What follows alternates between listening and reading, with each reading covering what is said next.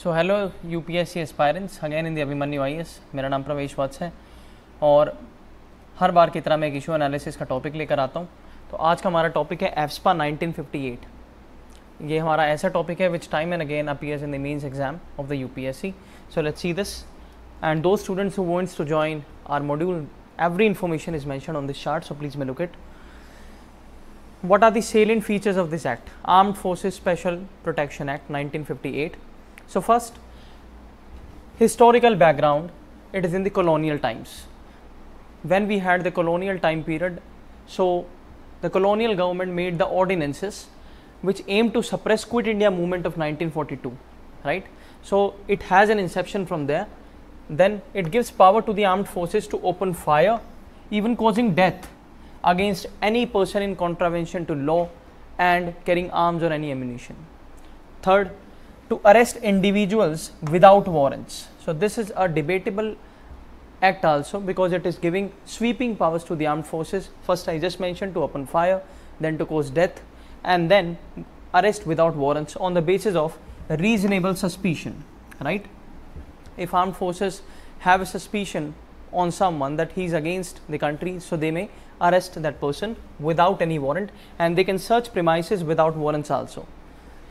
After this, it can be imposed in disturbed areas which will be declared under section 3 by the center or the governor of a state on the state in part of any state, which simply means that the center is very much competent to declare any area as disturbed area, और उस area में हम AFSPA लागू करते हैं, चाहे वो किसी स्टेट का पार्ट हो या पूरा स्टेट ही क्यों ना हो. Then it was mainly imposed in north east to curb the Naga insurgency and counter insurgency movements, because are north east is affected by the insurgency movements, whether we have the Naga insurgency or we have the counter insurgencies operation, which every time goes on by the army and by the different paramilitary forces. Then एक amendment किया गया था in the year 1972 which gave concurrent powers to center as well as states to declare an area as disturbed area, because I just mentioned that before that only the center was competent and the governor of a state was competent to declare an area as a disturbed area under the section 3 of AFSPA Act, but now the state government is very much competent to declare. Currently, Ministry of Home Affairs issued periodic disturbed area notification to extend the AFSPA Act for Nagaland and Arunachal. So only in Nagaland and only in Arunachal Pradesh the MHA guideline will be working on. The notification for Manipur and Assam is issued by the state governments. So I just mentioned that state and center government both are competent to issue a notification to declare an area as a disturbed area. Tripura revoked the act in 2015 and Meghalaya was under AFSPA for 27 years. So you can see that for how many years the AFSPA was established in the state of Meghalaya. So it was revoked in the Meghalaya also on the 1 April 2018. So अब लगभग हमारे यहाँ जो AFSPA है वो कहीं ना कहीं घटता जा रहा है, एंड उसका जो सुजरैनिटी, उसका जो जुरिस्डिक्शन है, that is coming to a small extent.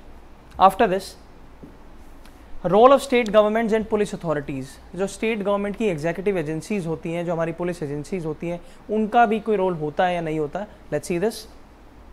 Though central government can unilateral take decision into the AFSPA, but now usually done informally in consultation with state government, as I just mentioned, and take actions after receiving their recommendations. So this is a kind of checks and balance on the center's power to declare the AFSPA in any area. The reason being, now they have to take the state government into the very confidence that we want to declare an area as a disturbed area for the AFSPA, and you please give us a recommendation in the writing. Then coordination with the local police. Under this, fire not to be done without prior warning given to the suspect. This is the first thing, you have to give the warning. Then security forces have to hand over the suspect to the local police station within 24 hours, right? So again, this is a kind of reformation in the AFSPA Act to meet the rising demands against the AFSPA Act by the people and by the government. Armed forces must act in cooperation with the district administration, which is your SDM and DM level authorities, and not as an independent body, which simply means that armed forces are not now competent to misuse the power under the AFSPA Act, and they have to use it judiciously for the national interest. Then demands for withdrawal. Time and again we see the criticism in the debates, in the medias, in the newspaper articles that please revoke the AFSPA. So why we really want to revoke it? So let's see. First, security situation has improved and fast track development is taking place across the area due to the consistent efforts and several agreements to end insurgency. Time and again we see in the media that insurgency groups called by the governments to come on a table and to talk in a very diplomatic, in a very peaceful manner to stop the menace of the people, right? So these kind of governments initiative have been taken on, because of which now we can say that insurgency is not that kind of which was earlier. Then Northeast has lived under the shadow of AFSPA for nearly 60 years. So they have a sense of deprivation and alienation, also a sense of detachment from the rest of the country. Whenever we meet someone from the Northeast, so they have a kind of alienation from the from the major part of the land of the India. They do not able to come in an intimate connection with the rest of the country, which is a major cause of resentment among these people. Third, it will help demilitarize the region, because what happens if you challenge someone, so the other person also challenges you, and if you are challenging by the gun, other person will also challenge you by the gun. So if you will curb the menace of insurgency, then it will help demilitarizing the regions and will restrict on movements through checkpoints and frisking of resident. More liberty and peaceful state of mind will be given to the natives. More peace will happen, more liberties would be given, more happiness will come, more development will come, and everything will be happier, and then we can assume that Northeast will become an actual and an practical integral part of India, which is not considered now for the time being. Then misuse of that. Incidents of violence recorded in the northeastern states. Examples: fake encounters, forceful rapes in the region, which even judiciary found happening in various verdicts. Every time we see that a number of cases comes into the Supreme Court and the High Courts regarding the AFSPA about the inefficacy use of the powers which are provided in the AFSPA by the security forces. It is a kind of rhetoric or a story that people say that trains goes to the Northeast and people do all such kind of social ills with the people of Northeast. The reason being the AFSPA is there and they have been provided the extraordinary powers to arrest someone, to kill someone, to shot someone. Then bypassing of state. There are instances when the center has overruled the states and their permissions in the written recommendations we declared, such as the imposition of AFSPA in Tripura in 1972, where the declaration was just unanimously taken by the central government and no recommendation and no confidence was taken of the state government. No constitutional sanctions to the act. There is no way of mention in the constitution in any provision about the AFSPA Act, right? Hence, it is a deliberate attempt by the executive or the government to suppress the constitutional rights of the people. This is a major demand by the people who really belongs to Northeast and who really belongs to the sensitive section of India or the sensitive section of society who really wants to work for the humanitarian purpose, and they have a perception that AFSPA should be withdrawn or AFSPA should be contained in a very judicious and in a very limited manner. After this, what we have to see is examine of AFSPA by various commissions. What are the various commissions constituted on the practicability and legality of the AFSPA? Let's see one by one. Supreme Court led panel under Justice Reddy in 2004. It recommended to abolish this act.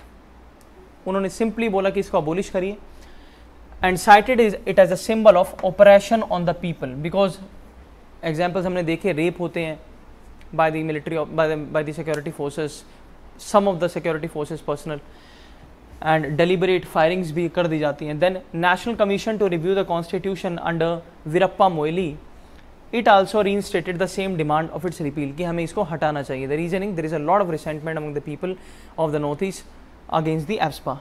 National Human Rights Commission, they give timely recommendation to government to act on the human rights violation which are done by some of the individuals and some of the personnel of the security forces under the name of AFSPA.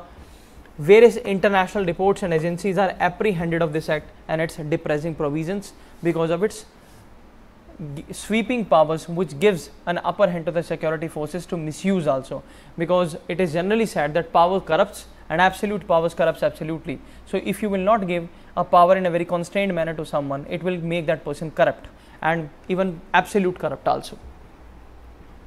Then initiatives government of India have taken. What are the various initiatives they have taken is, Union government has partially withdrawn the act from part of 3 northeastern state, Assam, Nagaland and Manipur.